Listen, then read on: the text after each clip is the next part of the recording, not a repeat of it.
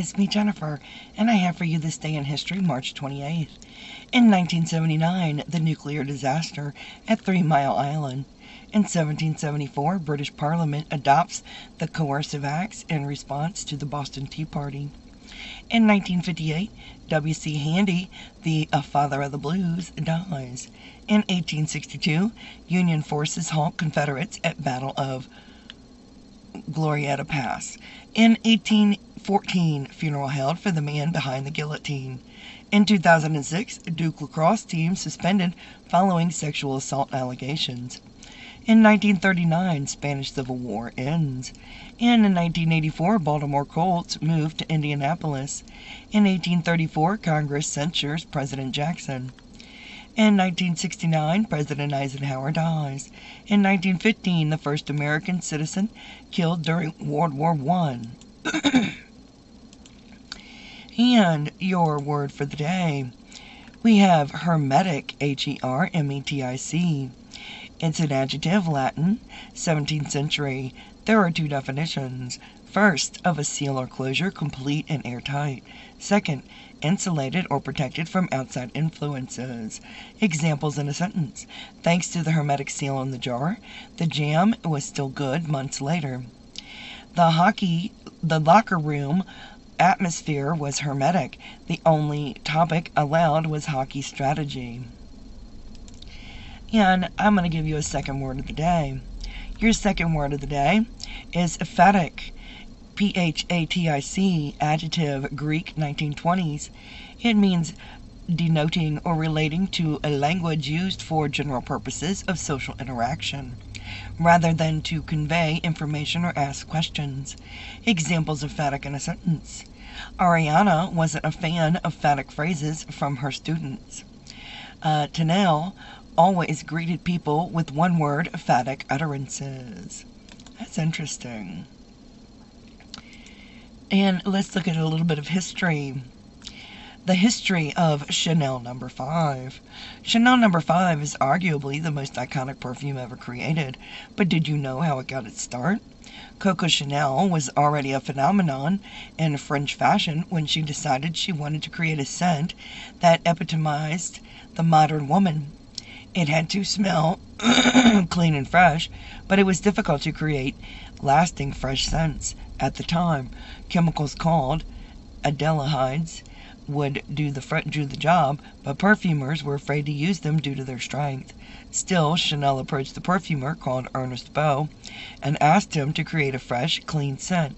He presented 10 samples. She chose No. 5. Supposedly, Beau's assistant had accidentally added more aldehyde to do that sample than ever used before, giving the perfume a distinctly soap-like scent. Chanel had been searching for a scent that could balance her own complicated sense of self. She spent her childhood in a convent and parts of her adult life as a mistress, and she instantly loved the fragrance. She called it Chanel No. 5, and it debuted in 1921. Its unique, clean scent boasted notes of jasmine, rose, sandalwood, and vanilla. In part due to her marketing prowess, the perfume became a huge success, and indeed, 100 years later, it remains one of the most popular perfumes of all time and is worn by women all over the world. That was interesting to me. And in nice news, Japan's most famous yachtsman will cross the Pacific alone at age 83. An 83-year-old set sail Saturday for a long journey across the Pacific Ocean, a major feat made even more impressive by the fact that it's not his first time doing it alone. In 1962, Kenichi Hori, known as Japan's most famous yachtsman, became the first person to make a non-stop trip solo from Osaka to San Francisco. He was soon heralded as a hero, and the boat he used on that initial 94-day passage, named the Mermaid, stands today in San Francisco's Maritime Museum. Since then, Hore has made multiple voyages across the Pacific in more interesting vessels, including boats made entirely out of aluminum cans, beer kegs, and whiskey barrels. One watercraft was powered by solar panels, while yet another used foot pedals. Hore's latest journey, however, is most remarkable because of his age. When asked if he had any nerves, the accomplished seaman said, "Nothing at all, maybe just being old." That's very interesting to me, the fact that he's going to do that. Wow. And your quote of the day comes from Massimo Bottura. One day, if you have a little bit of talent and a lot of hard work, you're going to find out who you are. One day, if you have a little bit of talent and a lot of hard work, you're going to find out who you are. I like that one too.